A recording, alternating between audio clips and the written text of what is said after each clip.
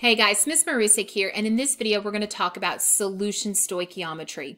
This takes what we've learned with solutions, things like calculating the molarities of ions, net ionic equations, drawing particle diagrams, identifying spectator ions, and combines it with what we've talked about with reaction stoichiometry, specifically limiting reactant problems.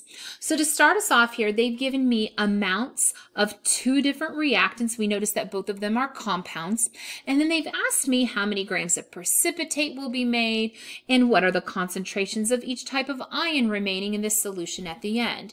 And so I can see here that I'm calculating with various amounts. And so I know I'm going to be doing a limiting reactant problem. So the very first step I took was to write my balanced reaction down.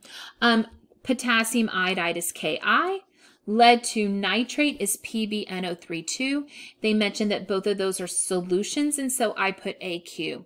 I know when I have a compound and a compound that those would do a double replacement reaction. So the potassium and the nitrate pair up to give me KNO3. The lead and the iodide pair up to give me PbI2 when I balance out those charges. And so then I put my coefficients of 2 and 2 on the potassium iodide and the potassium nitrate in order to balance this out. Now the other thing I went ahead and did is predicted some states on my products. I noticed that it mentions I am making a precipitate. So I knew at least one of my products had to be a solid. Well, since this KNO3 has both a group 1 and a nitrate in it, I knew that had to be soluble, and so therefore the lead to iodide had to have been my solid precipitate. So the next thing I'm going to do is I'm going to kind of start to map out the information that I have. They tell me for potassium iodide that I have 60 milliliters.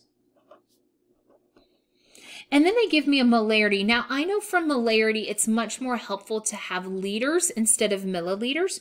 So I'm going to go ahead and convert my milliliters into liters. That would be 0.0600 liters. And then I'm going to write my molarity down of 0.332.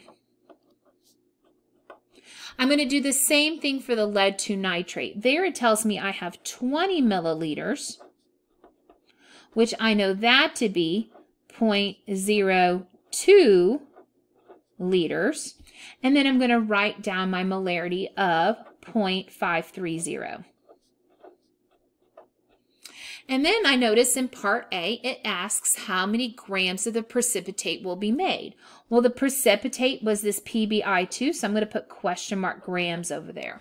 Now, I see they've given me amounts of two different reactants, asked me about the amount of a product, and so I can see that this is a limiting reactant problem. So I know that I'm going to have to take both of these reactants and figure out how much product they're capable of making. So I'm going to go ahead and create a map for both of those calculations. I know that for the potassium iodide, I would need a mole to mole ratio step to that PbI2.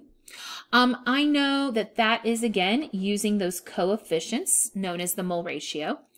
Here on potassium iodide, I'm going to use the volume and the molarity to get into moles. Now, you could do that with a molarity calculation separate from your stoichiometry, or you can convert liters into moles using the molarity, which is the way I'm going to do it. Over here on this other side, I would want to go moles into grams using the molar mass. I'm going to set up a similar step for the lead to nitrate. I again see I have liters and molarity, so I'm going to use the liters to get into moles using the molarity as a conversion factor. I'm then going to do a mole to mole ratio here to the PbI2, and then moles into grams utilizing the molar mass. Now I went ahead and set up those two pieces of stoichiometry. So let's talk about them here for just a moment. So here's my potassium iodide starting off with my volume. Here's how I used my molarity. I said for every 1 liter, there's 0.332 moles. So that's using that 0.332 molarity. Then I did my mole-to-mole ratio. There's a 2-to-1 mole-to-mole ratio between those. And then I said, hey, every 1 mole of PbI2 has a molar mass of 461 grams, which I just tallied off of the periodic table. And so that got me that the Ki is capable of making 4.59 grams of PbI2. I then went and did the same thing for the lead 2 nitrate to figure out how much PbI2 it could make. So I started off with my 2 liters of PbNO32. I then did my molarity. 1 is 0.530 moles. So then I did my mole-to-mole ratio. 1 mole to 1 mole here, because again, the coefficients are 1 and 1. And then I did my molar mass step, which got me a value of 4.89 grams of PbI2. So now here's where I can compare my 2 answers. I would say to myself, well, hey, 4.59 is the smaller of those 2 values.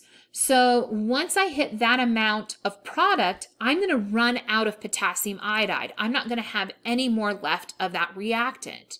And so therefore, the max amount of PbI2 I can make is the smaller of these 2 values, the 4.59 grams. And what that means about potassium iodide is that it's my limiting reactant. On the flip side, I'm never going to be able to make this 4.89 grams because I'm going to run out of that potassium iodide. So therefore, this PbNO32, I'm not going to use all of that up.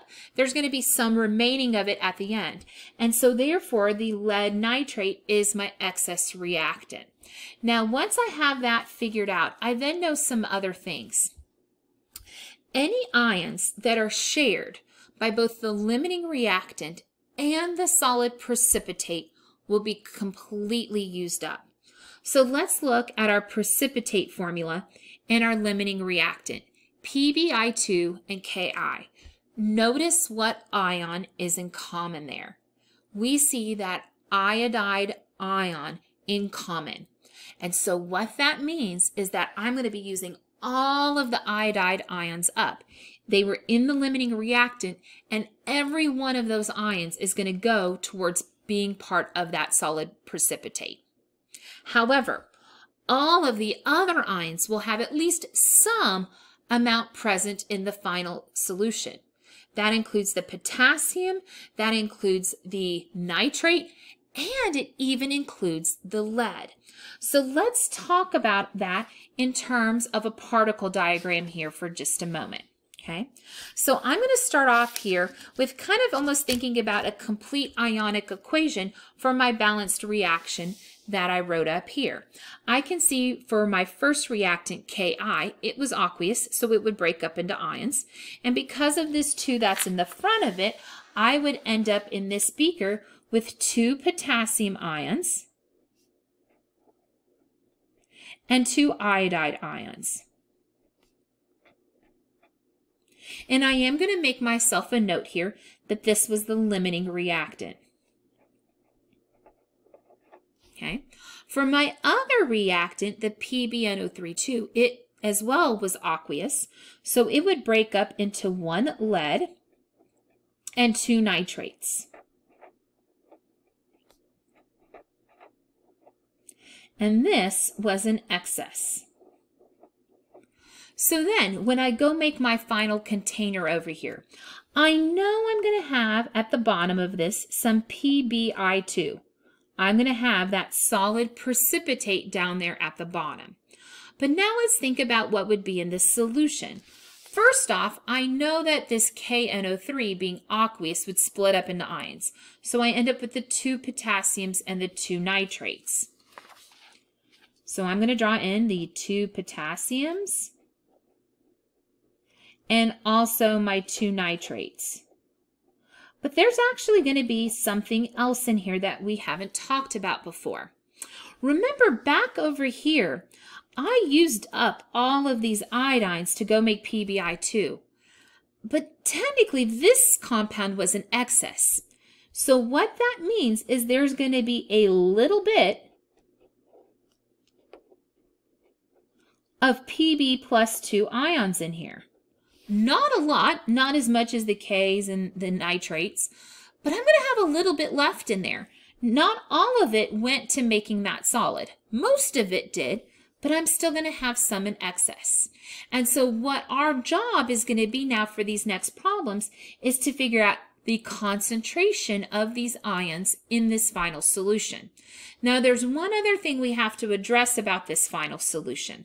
If you remember, the potassium iodide had 60 milliliters of that solution. The lead nitrate, I had 20 milliliters of that solution. So when I combine those two solutions together, my final volume over here is going to be 80 milliliters. And so I'm going to have to be very careful with my concentrations to make sure that I'm addressing that 80 milliliters and what molarity they would have in that, and not the molarity they would have in these smaller volumes. So I've got to be really careful there. So let's go ahead and talk about the other things we need to calculate up here now. We've kind of already done A and C. We've addressed the grams of precipitate that would be made, and we also completed the particle representation. But what we need to do now is actually calculate the concentrations of each type of ion remaining in the solution after the reaction. Now, one of these is going to be really easy. The one that's really easy is iodide. Iodide was in the limiting reactant, and then all of it went into the solid precipitate. So what that means is that it's all going to get used up, and the final concentration of that iodide ion at the end will be 0 molarity. So anytime you see you have your ion that's in the limiting and it all goes to the solid, all goes to the precipitate, that ion is going to be 0 molarity at the end. Okay, so that's the easy one. Next, let's talk about the potassium and the nitrate for a moment. Now, I actually want to go back to my picture that we did down here for a moment. I noticed that all of the potassium I had at the beginning, I still had in the solution at the end. So if I can figure out how many moles I had to begin with, and I divide it by my new total volume at the end, I should be able to get my molarity. And so that's how we're going to approach this. So what I did is I used the information about potassium iodide right here to go and calculate its number of moles. So I said, hey, I have 0.0600 liters of potassium iodide. It has a molarity of 0.332 moles for every 1 liter. And then I said for every 1 mole of Ki, when that dissociates, I'm going to get 1 mole of potassium ions out of it. And so that gets me that in that original solution, I had 0.01992 moles of potassium ions. So now I can take that and divide it by that new total volume of my solution. I'm now in 80 milliliters, or 0.08 liters. So once I do the moles divided by the liters, that gets 0.249 molarity for that solution for those potassium ions.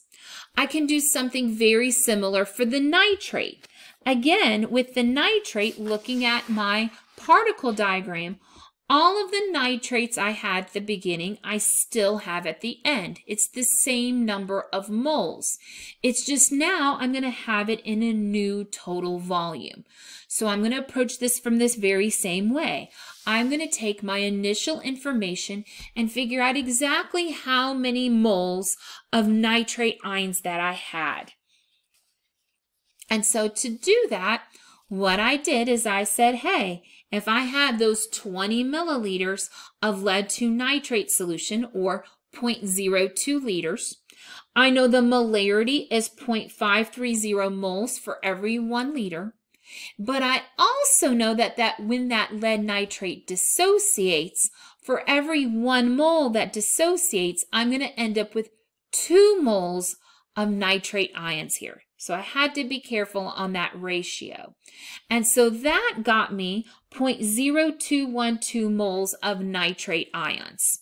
So again, then I can take that moles and divide it by my new total volume. The new total volume were those 80 milliliters, or 0.08 liters. And so that gets me 0.265 molarity for the nitrate ions. So neither of those two calculations were that bad. I just had to figure out how many moles I had to start off with of the ions and divide it by that total new volume. Now the tricky one is going to be the lead. And the reason why the lead is tricky is because, again, I used a lot of it to make this solid. So there's only going to be a little bit left here in the solution. And I'm trying to figure out the molarity left of it in the solution. And so what I'm going to need to do is figure out how much of this did I actually use to make that PbI2, and how much of it then is going to be left over at the end to dissolve. Do we see where this is going? It's kind of like I'm doing an excess reactant calculation where I have to figure out how much I had, how much I used, and then I can get the amount left over. See what I mean? So let me put my work up here for that one. So again, this was in both the excess reactant and in the solid precipitate. And when I have that combination, what happens is that not all of that ion is going to be used. Some of it will still be left in the solution. And our goal is to figure out how much of it did I have, how much of it did I use, and then I can figure out my leftover. So the first thing I did here is I figured out how much I had. And so what I did is I started with my amounts that I had here of the lead nitrate solution, because that's where the lead ions were at. And I said, hey, I had 20 milliliters or 0.02 liters. My molarity, it was 0.530 moles for every 1 liter. And then I said, for every 1 lead nitrate that dissociates, I make 1 mole of lead ions. And so that got me 0.0106 moles of lead ions that I had to begin with. So next, I had to figure out how much of it I used to make my solid.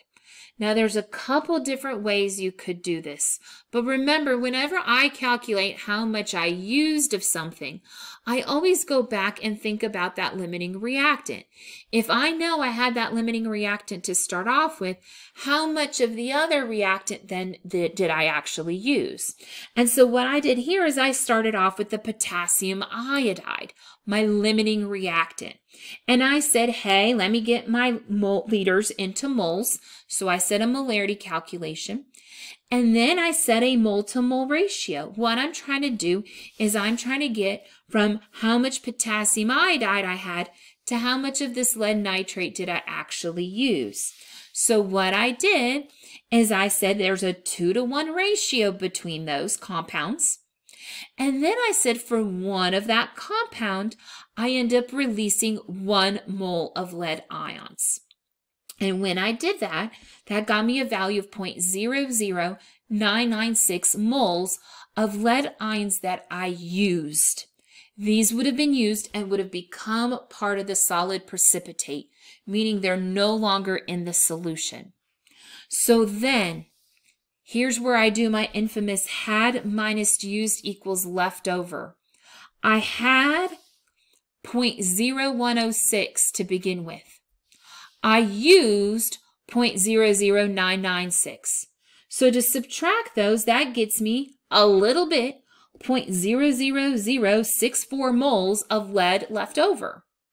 And so now I can say, hey, those leftovers are in that 80 milliliters of solution at the end.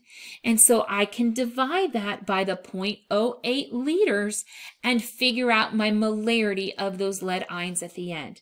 Now I do want to point out, notice that concentration is pretty small, but it should be small. Remember, I used the bulk of that ion to make my product, my precipitate, and so there's only going to be a few left as ions in this solution. All right, hopefully we're feeling confident with being able to perform a stoichiometry calculation involving solutions. These are really good to practice with. I know that last calculation in particular was a little bit tricky, so I strongly recommend practicing with these, and you'll feel a lot better with them after you do so.